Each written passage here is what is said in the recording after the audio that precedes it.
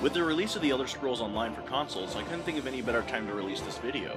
This is Mr. SainsGodzilla21, and today is my top 5 fantasy games. Please keep in mind that this is my top 5, so the games on this list are those that I personally enjoyed over what you may expect from a regular top 5. Alright, let's get to it. Starting off at number 5, we have Conan. If you guys didn't know, I'm a hardcore fan of the Conan franchise, so when I discovered this game existed, it immediately took my interest. Also, it isn't half bad. I've been told this game's a God of War ripoff time and time again, but this game does try its best to be unique. Also, I can't help but love the interactions between Conan and other people. Perhaps you would serve a woman then. Service her. Aye, and gladly. At number 4, we have Fable 2. This game could be considered the Saints Row of fantasy games due to its crude humor and slapstick comedy. That was just as fantastic as always. But not only that, it has an abundance of activities similar to Saints Row as well. That's probably one of the reasons why I like this game so much. Actually, I like Fable 2 because it tries to do different things that makes it stand out from other games. Its hero or villain system can drastically change the way the game is played. Infamous and Bound by Flames has a similar system, but Fable did it first. And unlike many other fantasy games, you can interact with citizens to either make them like you, or love you, or hate you. This game might be weak on its fantasy lore, but why I personally like it is its range of features that lack in other fantasy games. And how many games can you say have a child getting shot out a window?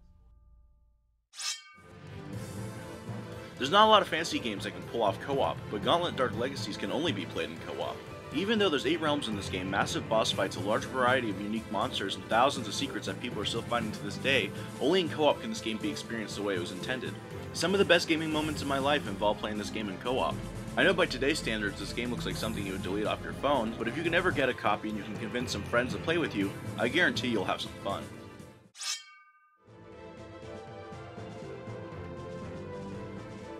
I don't know what to really say, it's Skyrim. Like Grand Theft Auto, everyone either owns or has played this game at one point. Skyrim takes everything good from Oblivion and polishes it to create one of the best fantasy gaming experiences to date.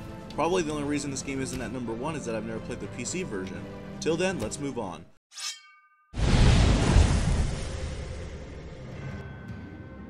Dragon's Dogma is everything in a fantasy game I never knew I wanted. From the creators of Resident Evil, Lost Planet, and Dead Rising, Capcom takes the best elements from all their games and combines it to make this masterpiece. However, what I like most about this game is its combat. I haven't played any fantasy game that pulls off the fighting this well. There's none of that dull, slow battles, it's all fast-paced movie-like action. It also helps that you can climb on any giant creature, making for the most memorable and epic fighting moments. It also doesn't hurt that the game uses a lot of unique and bizarre creatures that you don't normally see in other fantasy games. What's this? Allahu Akbar. Middleman and get right to the